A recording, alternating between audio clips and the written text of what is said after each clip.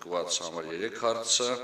Հայաստանի Հանրապետության ազգային ժողովի պատգամավորներ պարոն Գեորգ Պետրոսյանը, Տիկին Շակե Իսայանը, պարոն Ջանիբեկ Հայրապետյանը եւ պարոն Արայիկ Աղաբաբյանը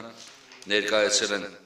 Հայաստանի Հանրապետության քաղաքացիական դատավորությունների օրենսգրքում լրացումներ կատարելու մասին օրենքի նախագիծ, այս հարցով հիմնական զեկուցող է հանդիսանում ԱԺ պատգամավոր պարոն Գեորգ Պետրոսյանը, հարակից զեկուցող է ԱԺ պատգամավոր պարոն Արտուր Դավթյանը, կառավարության ներկայացուցիչ հանդիսանում Արտադրության նախարար տեղակալ պարոն Վայ Դանիելյանը, հիմնական զեկուցում ներկայացնելու համար խոսքը փոխանցում եմ ձեզ պարոն Պետրոսյան, խնդրեմ։ Շնորհակալություն։ Հաշվի առնելով, որ նիստին հետևում են մեր հարգարժան հայրենակիցները, նրա համար ես կփորձեմ ոչ շատ խորացված, զուտ իրավաբանական տերմինոլոգիայով բացատրել, որպեսզի պարզվի, թե ինչի մասին է նախագիծը։ Սկսեմ նրանից, որ Հայաստանի Հանրապետության Սահմանադրության 3-րդ հոդվածի համաձայն Հայաստանի Հանրապետությունում բարձրագույն արժեքը մարդն է, եւ նույն հոդվածը նաեւ սահմանում է, որ մարդու արժանապատվությունը անխախտելի է։ Ցավոք սրտի, առավել եւս վերջին շրջանում առավել խորացած ատելության մթնոլորտում, այդպես թվերով չասենք, բայց անհամեմատ շատացել են քաղաքական, անձնական, այլ հայացքներից ելնելով խնդիրները փոխադարձ վիրավորանքի, մեկը մյուսի արժանապատվությունը նսեմացնելու գնով լուծելու այդ մոտեցումը։ Հիմա այդ մոտեցումը սանձելու, պարփելու միջոցներից մեկն է խախտված կամ վիճարկվող իրավունքի դատական պաշտպանության գործընթացը արագացնելն է։ Ես հիմա մի քիչ փորձեմ կենցաղային ձևով ներկայացնել, մակարդակով։ Մեկը մեկին, ասենք, վիրավորում է, չգիտեմ, ամաչում եմ ասել, բայց օրինակի համար ասենք, օրինակ թափթփուկ, կամ տականք, կամ ասենք ավելի մոդայիկ վիրավորանք, օրինակ ասենք շնաբարո դուրսպրծուկ։ Հիմա դե գիտեք, որ քրեական օրենսգիրքը չի անդրադառնում զրպարտության եւ վիրավորանքի հանցակազմերին, դրանք տեղափոխվել են քաղաքացիական օրենսդրության հարթություն եւ անձին մնում է միայն, եթե իհարկե տվյալ անձը չի նախընտրում, ասենք, գլխով դիմացինին հարվածելու կամ բռունցքների անցնելու տարբերակը, ապա մնում է դատական պաշտպանության հնարավորությունը որպես հիմնական միջոց։ Ինչու ասեմ հիմնական, որովհետև հիմա ես կասեմ, նաև կա այսպես ասած իրավունքի ինքնապաշտպանությունը որպես պաշտպանության եղանակ, բայց այն որ այսօր դատական պաշտպանությունը եղել եւ շարունակում է մնալ մարդու իրավունքների,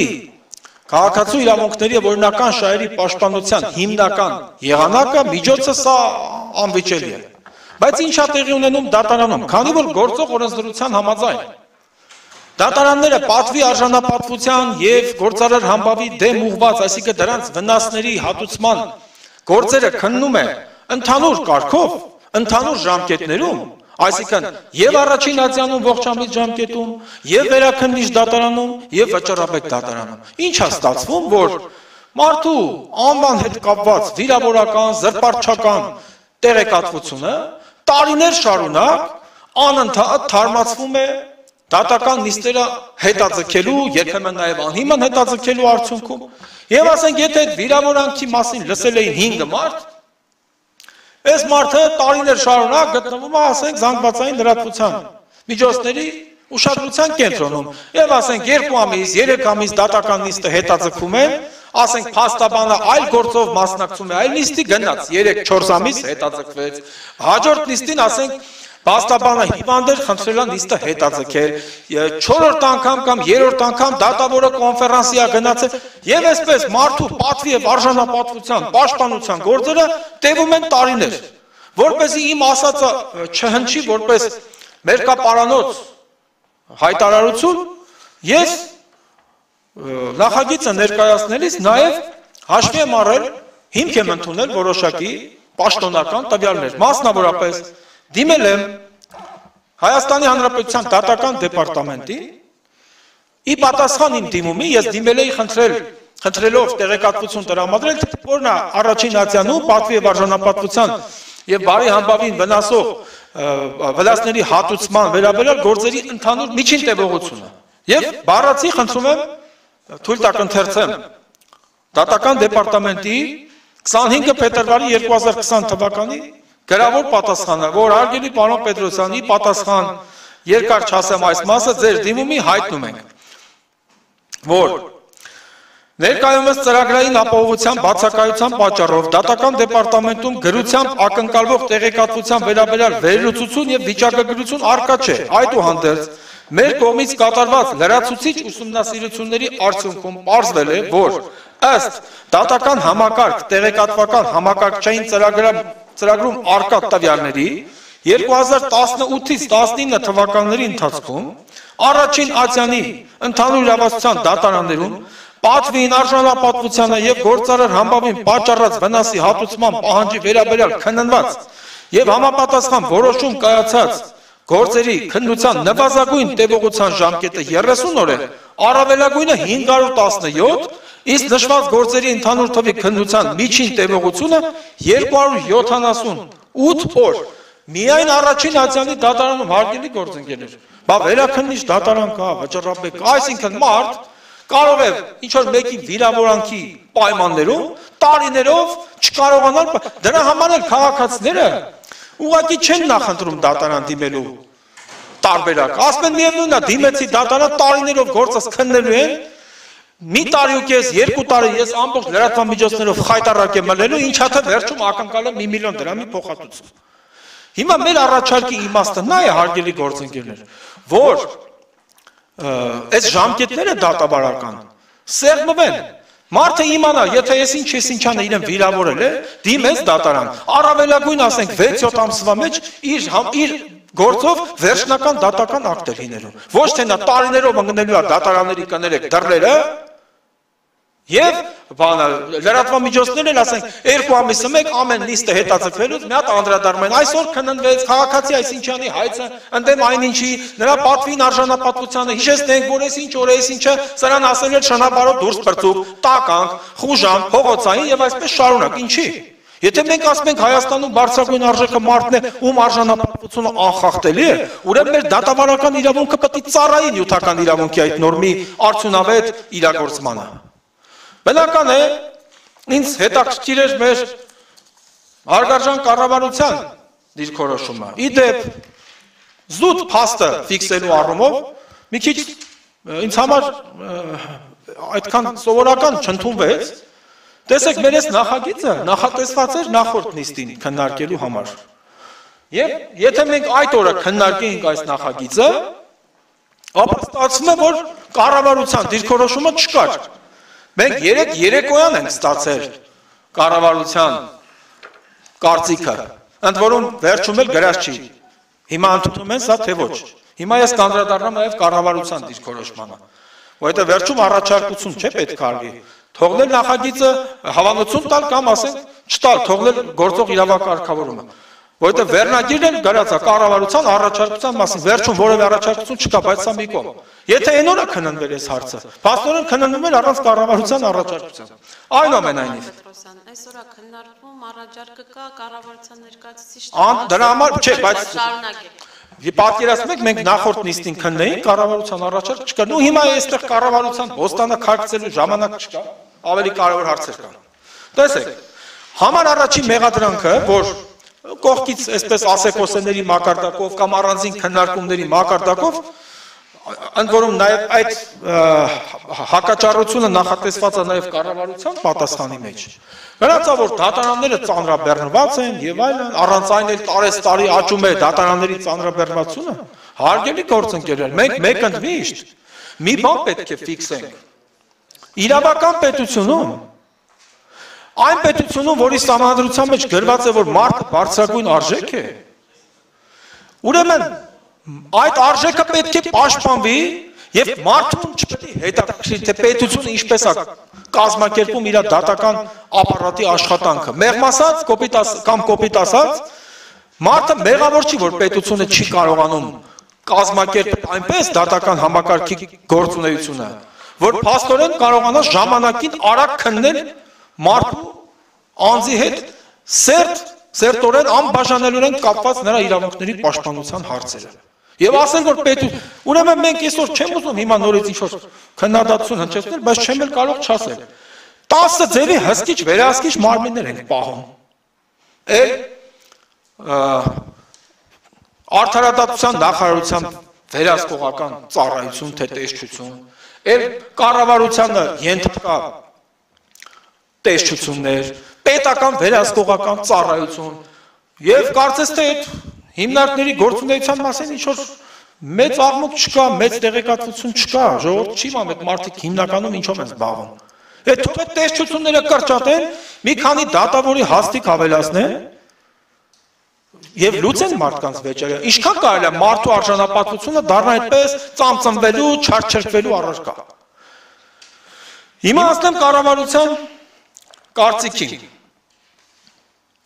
Այստեղ ասվում է, որ այդ գործերը պարտադիր չի, որ դատարանում քննվեն, մարդը կարող է ինքը պահանջել հերքում, ես շատ չգիտեմ, սա չեմ հասկանում, ինչ կապ ունի իմ ներկայացրած նախագծից։ Մենք շատ լավ գիտենք, որ ինքը կարա ներկայացնի պահանջի հերքում, հետո եթե հերքում չլի նոր, բայց ես դրա մասին եմ խոսել, հարգելի կառավարություն։ Ես խոսում եմ այն մասին, երբ որ արդեն դատարանում վեճ կա։ Թե մինչև դատարանը մարդիկ ինչ կարող են անել, ինչ չեն կարող անել, սա բացարձակապես կապ չունի նախագծի հետ։ Հետո ասում եք, որ այս կապակցությամբ վճռապետ դատարանը ինչ որ գործ է վկայակոչում, իր կայացած որոշման արձանագրել է, որ վիրավորանքի եւ զրպարտության դեպքում դրա հլամնատ խնդրում եմ ուշադիր լսեք, դրա տարածման մակարդակը նվազում է որոշակի ժամանակահատվածի ընթացքում, որից հետո առարկայազուրկ է դառնում նման պահանջի ներկայացումը, հասկանում եք ինչ է նշանակում։ Ուրեմն ես չգիտեմ ում համար ոնց, բայց անձամբ իմ համար ժամանակը չի բուժում իմ պատվին եւ արժանապատվությանը հասցրած վնասը։ Ժամանակը չի բուժում, այսինքն նշանակում է, որ ավելի լավ որ երկար է քննվում, մարդիկ մոռանում են, որ քեզ անվանել էին, ասենք չգիտեմ, տականք կամ չգիտեմ ինչ, էլ չեմ ուզում կրկնել այդ վիրավորանքները։ Սա ինչ մոտեցում է։ Ուրեմն իհարկե սա ցիտում է վճռապետի որոշում։ Հիմա ես ոչ կարող եմ ասել, որ սուտ սխալ են գրել, ոչ էլ կարող եմ ասել, որ հենց բառացի այդպես է, որովհետև ես դա պետքա տեսնեմ, բայց եթե անգամ ընդունենք էլ, որ այդպիսի բան է գրած,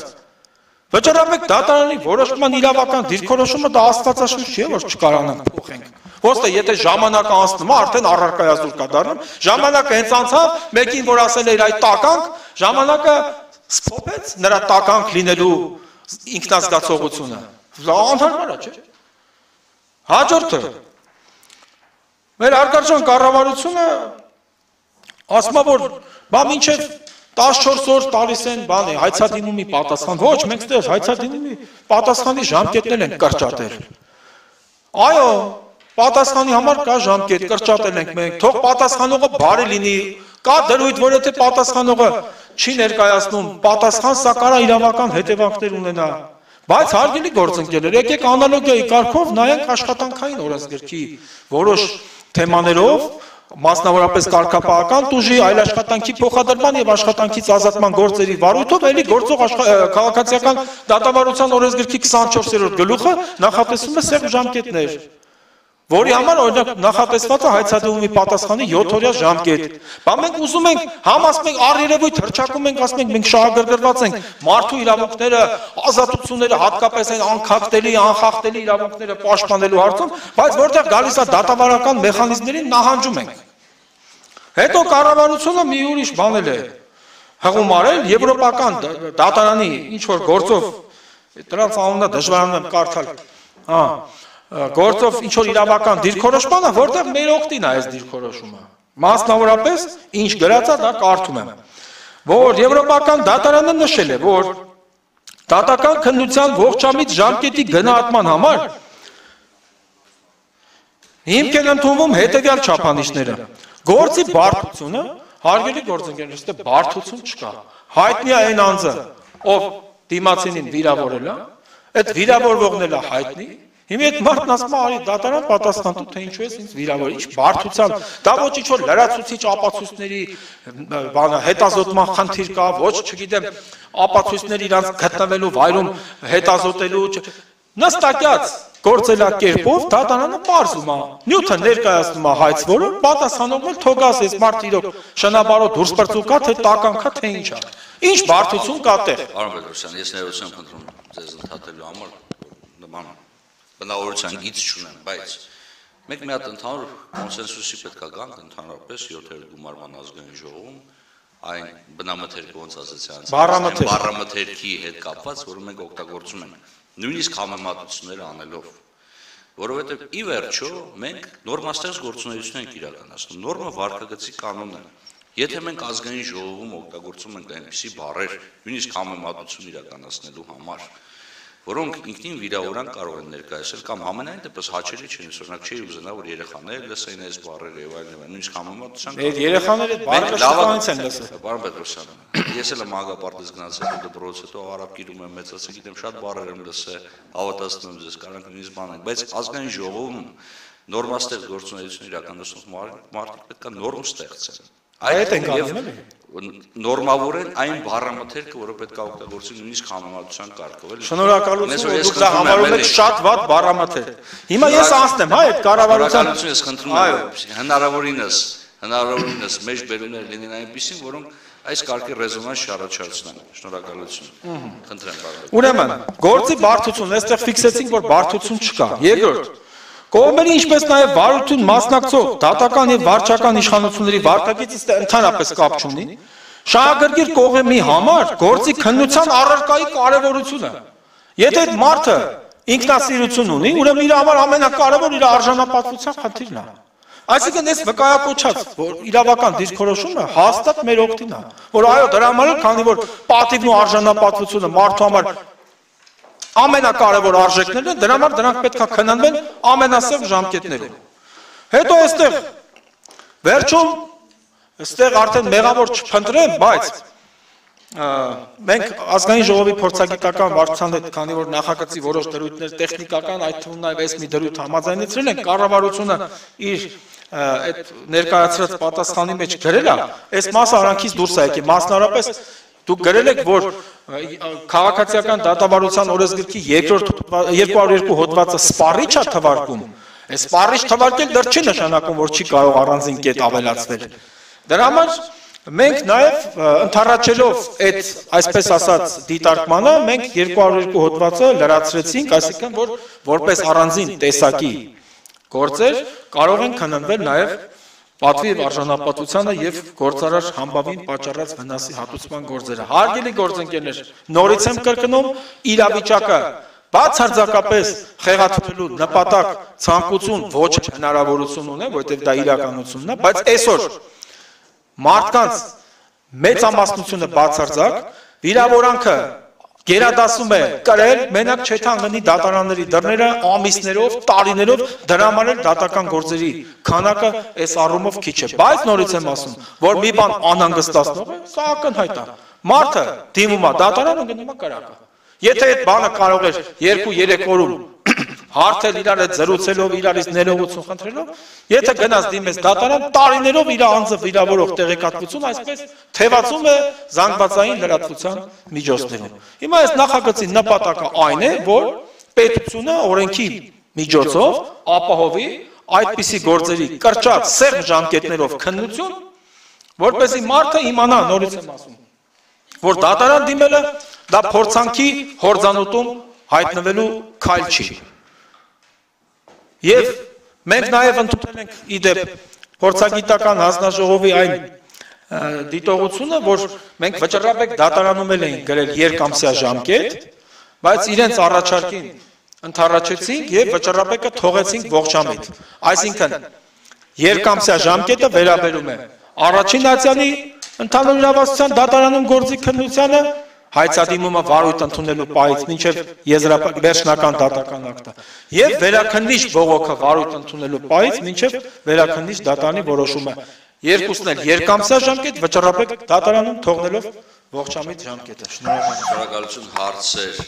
հիմնական զեկուցողին, պարոն Գաբրիելյան, պատրաստի պարոն Բաղդասարյան, այնուհետև պարոն Դավթյանը, խնդրեմ պարոն Գաբրիելյան։ Շնորհակալ եմ, պարոն Պետրոսյան, վերջում թե մի փոքր անդրադարձակ, բայց ըստ էության սա զուտ ասում եմ, վիրավորանքի համար չեմ ասում, բայց ամեն ինչ խոսեցիք, բացի բուն նախագծից, այսինքն ինչ եք առաջարկում։ Հիմա որքան ժամկետում քննվի, եթե հայցը եղավ 3 դատարանների հետ միասին, այսինքն հայցը տվեցի, պատվի եւ արժանապատվության, որքան ժամկետում ես կարող եմ ակնկալել վերջնական որոշում, սա առաջին հարցս, եւ երկրորդ հատկապես վերջին մի 10 տարիների ընթացքում հաշվի առնելով այս համացանցի արագ տեմպերով զարգացումը, գիտենք, որ վիրավորանք կամ զրպարտություն ըստ էության չի համարվում, եթե անձը դա արտահայտում է հղում անելով արդեն իսկ հրապարակված փաստի վրա։ Այստեղ չեք կարծում, որ մի փոքր ավելի նաև համադրի լուծում ապետ, որովհետև հաշվի առնելով մեր օրյա fake age-երը, ես կարող եմ այդ նույն վիրավորանքը կամ զրպարտությունը արտահայտել ձևականորեն օրինակ հղում անելով տվյալ fake age-ին, ասեմ օրինակ ինչպես գրում է այս ինչը, ենթադրենք այս ինչ, պատգամավորը այս ինչա։ Եվ այդ դեպքում պատասխանող կողմը արդեն ըստ էության պետք է գա այդ fake age-ը, որը փաստացի այսօր կարգավորված չի եւ ոչ ոստիկանությունը կարող պարզի եւ ոչ էլ դատարանում դուք կարող եք գնալ եւ գտնել այդ իրական վիրավորանքի, այսինքն հետևում կանգնած անձին։ Այստեղ չեք կարծում փոքր նաեւ ավելի խորքային լուծում ապետ, գուցե չգիտեմ ոստիկանությանը տանք նման հնարավորություն նման հայցերի դեպքում գտնել պատասխանող կողմին, որովհետեւ մարդը ֆիզիկապես գուցե չունի այդ հնարավորությունները այդ տեղեկատվական դաշտում եւ չի էլ կարող պարզել թե իրական էջի հետևում ովքեր են կանգնած։ Շնորհակալություն, պարոն Գաբրիելյան, որ խոսքի ժամանակ ուշադիր նայում եք ինձ, ես գիտեմ լսում եք ինչ էի ասում։ Ուրեմն ես վերջում էլ ասեցի, սկզբում էլ երկամսյա ժամկետ ենք նախատեսել, առաջին ացիանում հայցադիմումը վարույթ ընդունելու պահից երկամսյա ժամկետում, վերջում նորը պարզ ասեցի, վերաքննի։ Այո, վերջնական դատական ակտ առաջի ացիանի վճիռ։ Եվ վերաքննիչ դատարանում արդեն վերաքննիչ բողոքը վարույթ ընդունելուց հետո 2 ամսյա ընթացքում ժամկետում որոշում։ Վճռաբեկը թողնելով ողջամիտը ուժի մեջ, ոնց որ հիմա կա։ Երկրորդ հարցի մասով։ Ես ճիշտն ասած անկախ ամեն մի գնահատականից, վերջին իրադարձություններից այնուամենայնիվ մի բան գիտեմ, որ մենք ունենք շատ պրոֆեսիոնալ ոստիկաններ, որոնք մենակ 2 հարցի պատասխան չեն, որ դուք ասում եք չեն կարող այդ հարցերին պատասխանել, 2 հարցի պատասխան չեն կարող տալ մեր պրոֆեսիոնալ ոստիկանները, թե քանի աստղ կա երկնքում եւ մեկ էլ ինչ են հուշում աստղերը։ Այդ 2 հարցից բացի Հայաստանի ոստիկանությունը ամեն ինչին էլ ցանկության դեպքում կարող է, բայց հարգելիներս, եթե մենք այս գործերի վարույթը կասեցնենք, Բարբերս եմ իքշ լիսկաթափեմ էլի, բայց մի հարց է Քենեդի Նովասպանը, դժվար ոստիկանությունը այդ պատասխան ունենամ էլի։ Որի։ Քենեդի Նովասպանը եւ ինչու աղմկում գետը։ Ժողովուրդ ջան, մենք հիմա եթե այս գործընթացի մեջ ոստիկանությանը հաստորեն ներգրավեցինք, հիմա այդ օպերատիվ հետախուզական գործողությունների ժամկետ եւ այլ եւ հետո այդ իմ ասածը հարգելի պարոն Գաբրիելյան, ձեր ասածի հետ շատ համարյա թե աղերս չունի։ Սա վերաբերում է այն դեպքերին, երբ որ վիրավորողը պարզ է։ Սա չի վերաբերում, ասենք, ինչ որ անորոշ ակունքով մեկին ցույցում, ասենք, այնտեղ կա, չգիտեմ, ասենք, բանը, գազանների գազը, անտո ինչ ասես, ինչ կենթանիների տեսքով նկարներ են գցում, տակը, ասենք, թե մեկը, չգիտեմ, ճշտով տղա, մեկը սխալով աղջիկ, մեկը ինչ ասես, մենք դրանց մասին չենք խոսում, հարգելիներս, մենք խոսում ենք այն դեպքերի մասին, երբ որ կոնկրետ վիրավորողը հայտնի է, կամ նրան գտնելը շատ հեշտ է, որովհետև ինքը իր տվյալներով հայտնի եւ այստեղ մնում ընդամենը դատարանը քննի, արարքը գնահատի վիրավորանք, թե չէ։ Սա է շատ պարզ է այս գործերը։ Ստե որևէ ինչ որ լրա, թե չէ եթե հարգելիներս մենք ոստիկանությանը ներգրավենք, հիմա էլ ասենք քաղաքացիական գործի քննությունը կասեցնեն ինչ է, եկավ հասավել այս նույն ժամկետներ, այս ամեն ինչի նպատակն է, որ մարդկանց պատիվ արժանապատվության պաշտպանության հայցերը արագ քննվեն եւ մարդը հասնի իր իրավունքների լիակատար պաշտպանությանը։ Եղբայր ջան, եթե մենք նորից երրորդ մարմին ներգրավեցինք այս երկու կողմի վեճի մեջ, ոչ միայն կարող է եւ ավելի երկար տևել, քան այսօր տևում է ընդհանրապես միայն քաղաքացիական դատավարության կարգով։ Արձագանքում եք, եթե արձագանքելու կարիք կա։ Շնորհակալ եմ, պարոն Պետրոսյան, չէ, գուցե լավ չհասկացվեց հարցս, ես որպես մեդիայից եկած մարդ եմ ձեզ ասում, այսինքն եթե դուք չտաք այդ հնարավորությունը, ես ձեզ վստահեցնում եմ, շատ կարճ ժամանակում այդ նույն մարդը, որը նպատակ ունի ինձ եւ ձեզ վիրավորելու, կգտնի այդ հնարը։ Այդ հնարներից մեկը շատ պարզ ես ձեզ ասացի։ Իր վիրավորանքը պարզապես հղում կանի, ինչ որ անհայտ անձի եւ կասի, օրինակ, ինքը չի ասի, բայց ամբողջ վիրավորանքը կարտահայտի եւ վերջում օրինակ միջակետ